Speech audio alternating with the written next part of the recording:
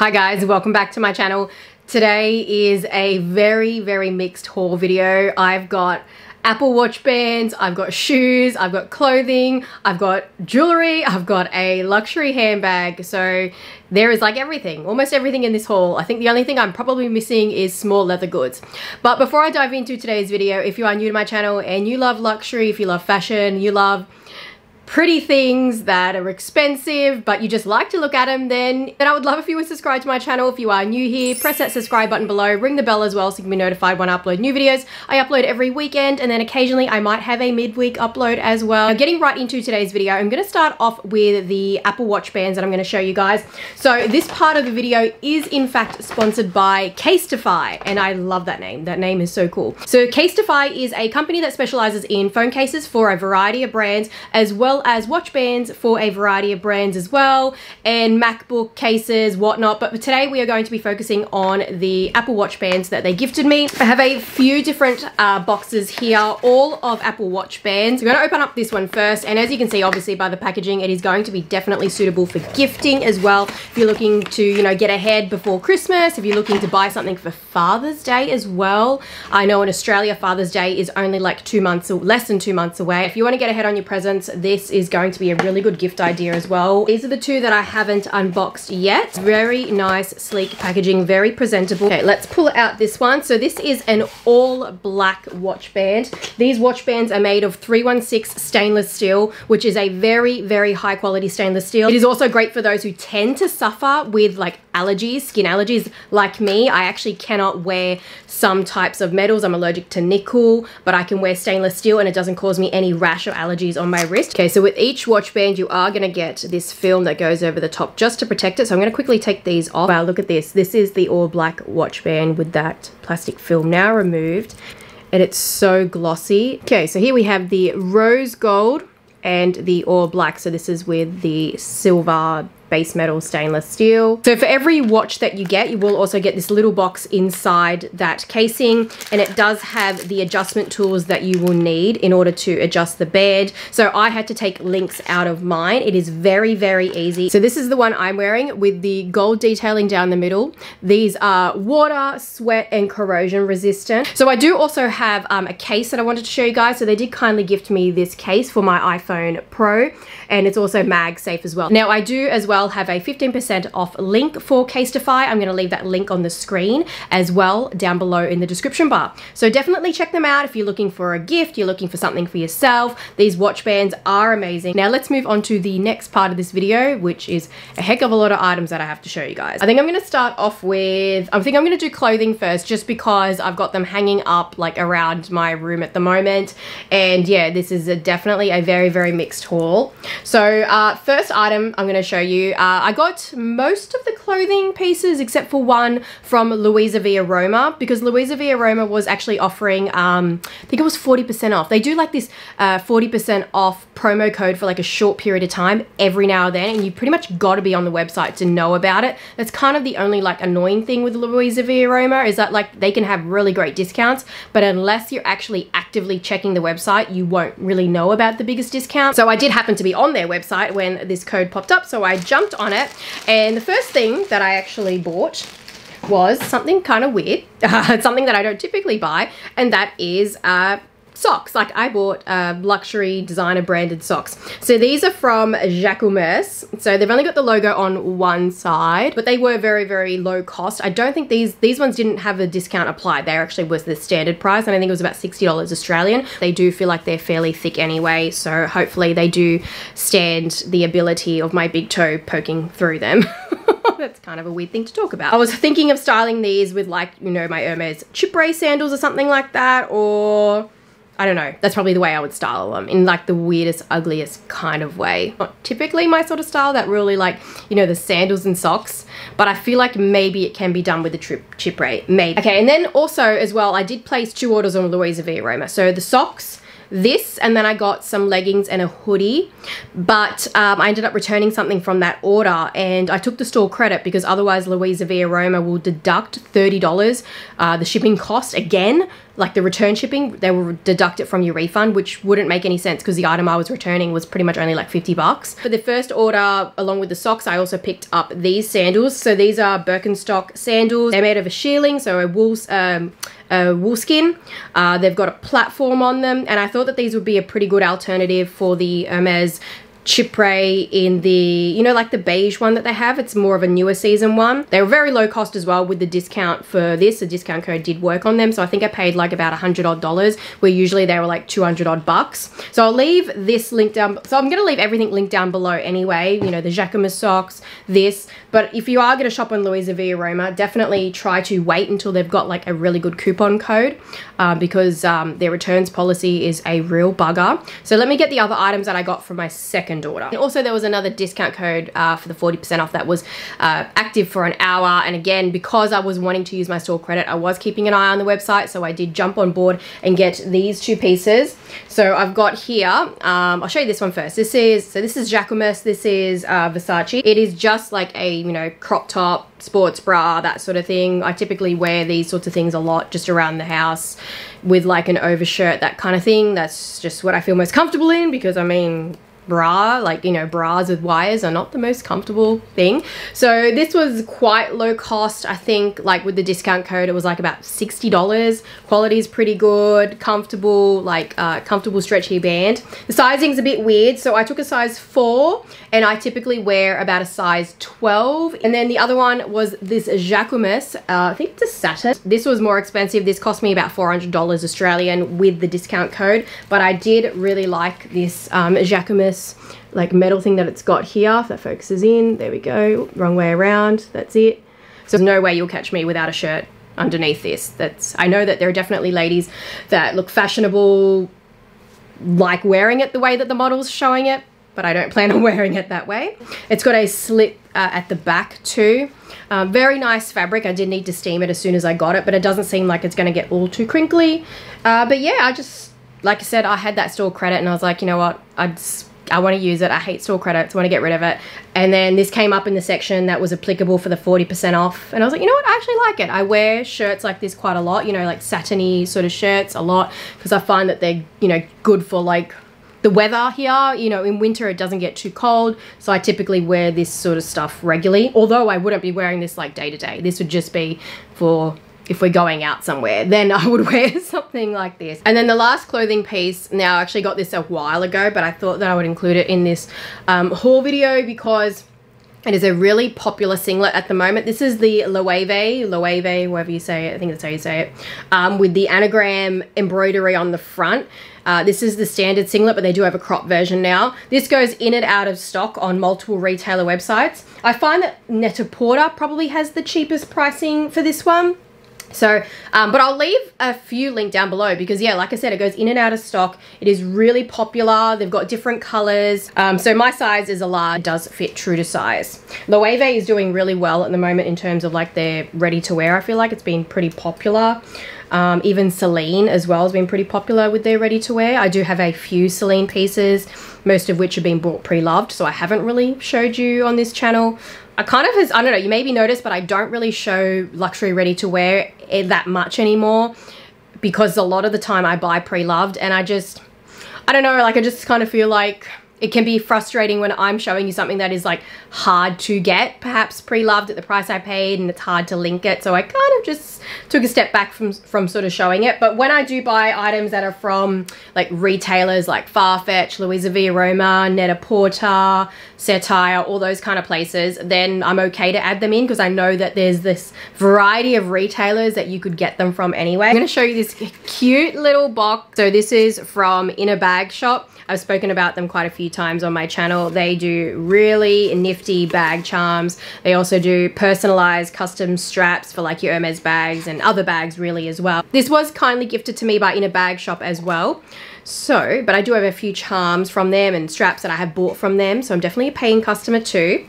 So I picked out this cute, adorable little Constance bag charm. Oh, how cute is it? So I do have a few of their charms. I've got like an Evelyne, a Pinkerton, a Birkin charm, a Kelly charm, like everything. And the color for this is kind of like cray, so this is gonna go really well with my cray 25. I feel like I might go ahead and just take it off because I don't know, because if I'm using this on my Kelly 25 in cray, I want it to kind of look more monotone. So I think I'm just gonna wrap this around and then kind of just like loop it through, you know what I mean? Sort of like that, if you get me. Like how you do with the Rodeo charm, that kind of thing. So let me show you now the shoes that I got. I'm gonna start off with these. So these are just Nikes, nothing luxury, but I wanted to show you them because I think the color is really cool.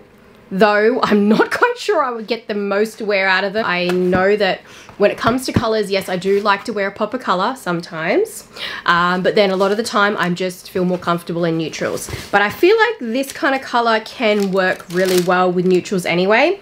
And it is, it's called Lucky Green. These are the Air Jordan ones, and I actually buy them in, typically if it's the colorways available, I buy them in the juniors sizing. I've been told that the junior, like the shoes for juniors, is made a little bit different than the adults, and yes, because I do have adult Nike Air Jordans, and yeah, they are made a little bit different, but in terms of comfort, I didn't notice any difference. Like, to me, they're all very comfortable. So if I'm getting the juniors, the only things that you might notice is like the cuts might be slightly a little bit different versus adult ones. Maybe the quality is not as like top notch with the adult ones, but I mean, at the end of the day, they're Nike. They're not a luxury brand, so none of it is really like, you know, luxury quality. Like, none of it's really that amazing in quality. I'm just being totally frank with you. Like, when you even look at some of the labor with Nike, they don't have the best reputation in terms of labor as well. And this is with a lot of fashion in general. Like, even luxury fashion, there is parts of it made in China. And I will do a video on that. I will. I promise I'll eventually get around to it. But the whole fashion industry has like dirty secrets and, you know, stuff that they, even not secrets actually, it's quite public information if you do your research, but they don't want you to know it like face value. But anyways, these, if they're still available, I will link them down below. I know in Australia, yeah, you can still get them, and I paid $110 Australian for these because they are the juniors one. And then the next shoes, continuing on with sneakers, is the, in a different, very different price point, the Louis Vuitton Runaway. So these have been around for a long time. They're very, very popular. They have a platform just in here. So they've got like an insole that's super high. And when I stick my finger in, that sounds a bit weird. Like, my finger pretty much comes to about there, and that's how much of an insole like thickness there is. Like from here to here, that's all just like a big thick insole, and then it declines down into like a standard sort of thin insole. So these are actually technically a repurchase for me. So I got them before from my contacts in Europe. Like you guys know, a lot of the luxury stuff I get is from Europe at less than the retail price. But I had these before in a 35.5 when I lived in Sydney. And that's when my feet were smaller. So I ended up selling those because they no longer, actually, I sold them because I found them too big. I didn't even wear them. I found them too big and I sold them once I got them from Europe. That was a long time ago, maybe about 2 years ago. And I'd been wanting to get another one since, but I was waiting and waiting and waiting until they became available in private sales, because the way that it kind of works with Europe's sales stock and that sort of thing, it's very like seclusive, that kind of thing, and you can't just buy whatever you want. It's very particular. So I was waiting for my size to come around, and these are in a 36. Now, typically with the Runaway, they do run half a size big. My feet, because it's warm here, I now am never like, so let's say for example, so this makes more sense, all right? Back before when I lived in Sydney, my true size was a 35.5 euro to a 36 euro. So I needed a 35 Runaway because it was more oftenly cold, my feet didn't swell, or I could do a 35.5 like right in the midst of summer. So it's pretty much a half a size down to a full size down for the Runaway, depending on like your feet. But now that I'm here and my feet tend to swell a lot, like if anything, my feet are like 24/7 always bigger now. So now wearing the 36, my true size typically is a 36, but this is like wearing a 37 or a 36.5. Do you kind of get what I'm saying? Like, it is about half a size bigger to up to a full size bigger. Move on to the last pair of shoes that I have. So I do have shoes from Chanel. I actually bought from my favorite place to buy shoes under the retail price aside from my contacts in Europe, and that is Vestiaire Collective. Sometimes I check out Fashion File, but I just feel like Vestiere's got the best deals because I can negotiate with the seller, and a lot of the time they're just private sellers. I feel like these are a fairly recent season. I feel like I've seen these more recently in the past year perhaps, or something like that. If you know what season they're from, please let me know. But they have a beigey kind of, like a true yellowy beige kind of front toe box area. Ooh, I feel like these might have been like sale stock, maybe. You don't really know sometimes, because I know that with like some of the stock that I can get from Europe, and sometimes I'll put it on my closet page, which, mind you, my Instagram closet page has been shut down because they love to do that. Like, let me just go on a rant, right? I just need to say this. I need to get this off my chest. There's an article in this, you can go and read it. They were more than happy to have a child exploitation ring running on Instagram, giving people the algorithm to find the content that they needed, these sick, vile human beings. Instagram was more than happy to let that run on their platform until they were pulled up on it. Like, I think there was a big investigation on it and they got pulled up for it. We didn't get to hear a lot. It seems like the mainstream media quite obviously favors Facebook, Instagram, that kind of thing. So there was a bit of a story on it, but the mainstream media didn't put it on like the mainstream news. But I'm going to leave that article link down below if you want to know about what I'm saying. However, when it comes to selling luxury goods, they do not like you to do that because, and this is my opinion, my theory, is that the luxury brands, Chanel, Hermes, Dior, Louis Vuitton, all that, they pay millions and millions of dollars for advertising on these platforms, on Facebook, on Instagram, you know, other social media platforms, YouTube, TikTok, everything, okay? They pay millions of dollars in advertising. So they have pull when it comes to their influence over social media, big tech giants, all right? And also they're all in cahoots anyway, okay? They're all in cahoots, those type.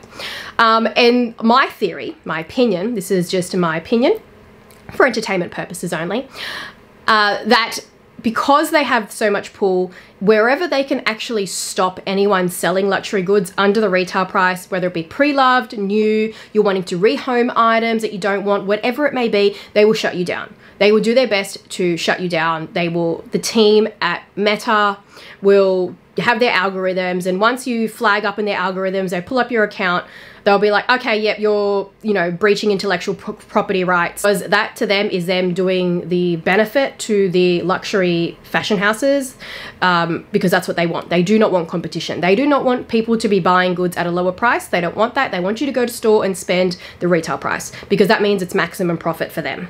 They don't want anyone selling stuff that they buy. Quite clearly, I know that from experience with Hermes as well. They don't want you selling anything. They want you to keep it. They want you to wipe your ass with it. They do not care. They just want you to not sell it. And that is why they will try their very best to shut down businesses that are selling items that are outside of the store, pre-loved, whatever it may be. They will shut you down. And that's exactly what has happened to me multiple times, and I always fight back to them with legal arguments to argue for something that is actually my legal right to do. It is my legal right to sell something that I don't want. And at the end of the day, it really just shows if things can be sold under the retail price and they're actually authentic, genuine items, then that means that the luxury brands are just charging us too much money. Like, isn't that really what it says? And again, it goes back to as to why they would want to shut you down. So yeah, that's currently the state at the moment. My typical Instagram for selling anything, rehoming anything would be Purseonfleek.closet, but it's currently disabled. So I mean, at the moment, I'm just using my main Instagram to sell stuff. I will put it in my stories, and then I have a highlight tab. So that's the best I can do now, but I can't put pricing on there, and I can't put all the info on there because it may flag with the Instagram algorithm. Their robots will pick up certain keywords. So usually when you see that people are selling brand new items on Vestiaire without a receipt, a lot of the time you'll find that, and they're from Europe, you'll find that it's probably been private sale stock, and there might be like a little flaw with it or something you may not even notice. But this one I noticed it's kind of got like a slight flaw on the toe. I see that like when they were coating it, they've not painted it correctly or something like that. From here, can you see that? Like, you can't. So no big deal. To me, it's all about saving on the retail price. So I'm going to leave a link to shop Vestiaire down below, and I'm going to leave the discount codes that I know of as well. A lot of the time you got to be a new user. So I create new accounts. Anything to save money. I'm super frugal. I love luxury and I can afford luxury, but I am so avid on saving money because I just think, why should I pay like the highest price I can pay when I don't have to. So I'll leave the link down below to Vestiaire and any of the coupon codes I currently know. Okay, so now let's get onto the big ticket items. You know what, I'm going to start off with, I'm going to do this one first because I've already been wearing it and you may have already spotted it. But I got a Cartier bracelet. Now, all I got was a travel pouch because in fact, I actually did get this from Japan. I had told maybe a couple of people about this, that I'd been hunting around for a love bracelet. So here it is here. And my love bracelet is in rose gold and it has the diamonds all over it. So it's not the paved diamond. This is the one where it's just got the diamonds all around like the bracelet sort of thing. So all the way around, it's got the diamonds. First time I've actually ever bought one, and I have to bite my tongue because like about a couple years ago, I made a video that said that the Cartier love bracelet is an overrated luxury item. And I still kind of stand by it in a way. Yes, I do. I feel like it is overrated, okay? Because when you look at the Japanese market, the pre-love market for anything that's Cartier love, it is so oversaturated. Like there is so much there. There's so much there. So it is in a way overrated because if you're paying the full retail price for it, you can actually pay half the retail price by just buying it pre-loved, like a minimum of half the retail price from Japan, that is. I know some other places vary, but I always link down below the places that I shop from pre-loved, and I will do that. I'll link all the Japanese sellers that you can shop from. I tend to shop on Rakuten, but it's not the easiest place to shop from because it's literally all in Japanese. So I'll just link all the eBay sellers that are from Japan. Anyways, so yes, why did I say that it was overrated? Because it's too popular, it's oversaturated, like everyone and their mum has it, okay? That's why I said it was overrated. But why did I buy it? The reason I bought it is because I wanted to grow my fine jewelry collection. I did not buy jewelry before, like bracelets in particular. I've always had sort of rings, somewhat-ish, right? Because I was breastfeeding before, and my son was always sleeping next to me, and I always felt like bracelets would probably scratch his head more often than like the hand, because it's not like I wasn't like cupping his head like that, but I always had like his head like resting in my arm sort of thing, and like sometimes it would be near my wrist area. So I never wore bracelets to sleep ever because I was worried it was going to scratch his head, especially like, you know, babies, that sort of thing. They got very soft skin and soft skulls as well when they're very young. And now that my son is 3, I've decided, look, I think it's okay for me to now add bracelets into my collection. My son still sleeps next to me because I love my children. I'll have my children sleep next to me for as long as they will. But yeah, I thought about which bracelet am I going to add. I was thinking about the Van Cleef & Arpels bracelet. I'll put a picture on the screen, but like the petite one, because that one you can actually adjust. But I was worried about it breaking, because I actually plan on wearing it all the time, which is actually a matter of fact what I've been doing. I've already been wearing this for at least 2 weeks, a minimum of 2 weeks, maybe 3 weeks now. So as soon as I got it, I put it on because I just wanted to get the feel for it and make sure I've made the right decision with it. But I was told by many people that the love bracelet, I would feel like I'm wearing nothing at all, and it is going to be the best fine jewelry bracelet that I could ever buy. And I actually agree. So I have to eat my words and say, yes, I still agree with the fact that the Cartier love bracelet's overrated in terms of like if you're paying the retail price versus the luxury market being so saturated with it. But in terms of it actually being a good bracelet to buy, I think that that's exactly where it is. It is a great, comfortable bracelet. It is secure on your wrist because it's got that screw mechanism. It's just so comfortable. You've got 2 sizing. You've got like the thin, which is this one actually here. This is the thin. I should have said that. Then you've got the thick one. So you can really cater to like your wrist size, because I have thin wrists. And if you want to stack it, then you know, you can do that, and they really work well stacked together. So you might want to know price, okay? Price, I've kind of been scaling it back on saying pricing. I think that I kind of have a threshold now. Like if it's over 10,000, I'm probably never going to say it. And that's to do with like security reasons. I've been a little bit more mindful of oversharing on social media, and especially in today's economy, crime rates are going up and that sort of thing. And I know that you could say, well, don't buy luxury at all, and then you don't have to worry. And like, yeah, you could not buy luxury at all, but you only live once, and I like it. And I paid $9,000 Australian for this. The retail price on this, however, is much, much more. You can look it up yourself for whatever country you're in. It's the thin love bracelet with diamonds all around it, all around, not paved, but just all around where the screws would normally, like that screw look would normally be.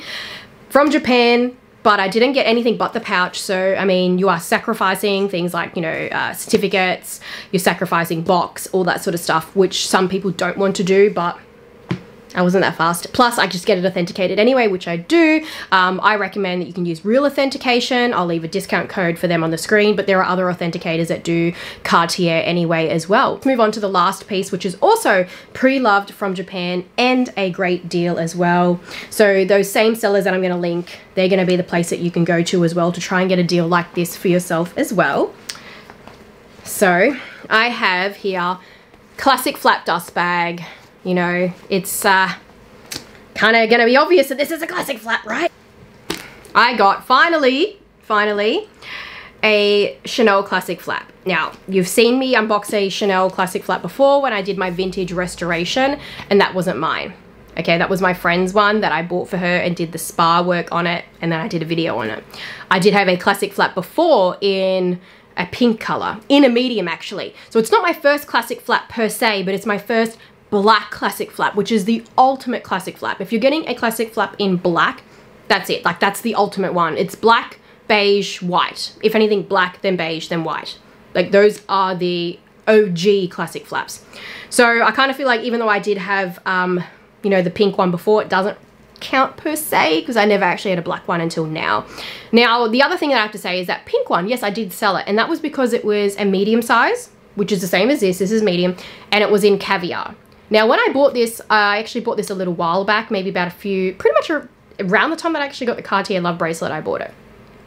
And I did not show it yet or anything like that because I wasn't even sure. Actually, no, it would have been before the Cartier Love bracelet. Yeah, actually it would have been more than that. But anyways, yeah, I didn't show it before because I wasn't sure this was actually going to be something that I was going to keep because I didn't like the medium classic flap in caviar. But what I've actually discovered is that lambskin is so much better in terms of like the feel of the classic flap. It doesn't feel as stiff and so rigid, and I actually find that it fits that little bit more than what I could fit in my medium classic flap in that lilac-y pink kind of color.